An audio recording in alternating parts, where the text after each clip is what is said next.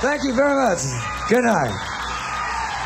BCN, that's for Brent Mydland, keyboardist of the Grateful Dead, who died sometime today from unknown causes so far. A coroner's report will give us more details soon.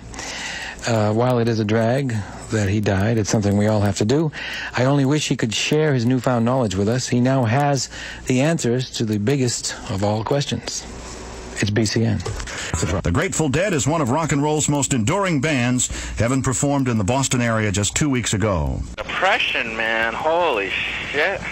I don't know. I'm calling you now because I gotta work tonight. I knew you wouldn't be home, but fuck, man.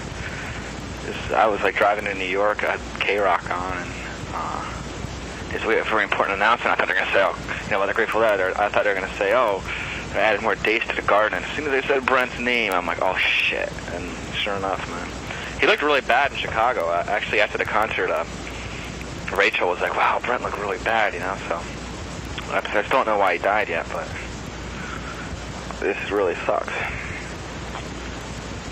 Anyway, geez, let's all hope the Dead keep going, man. I don't know. All right, bye-bye.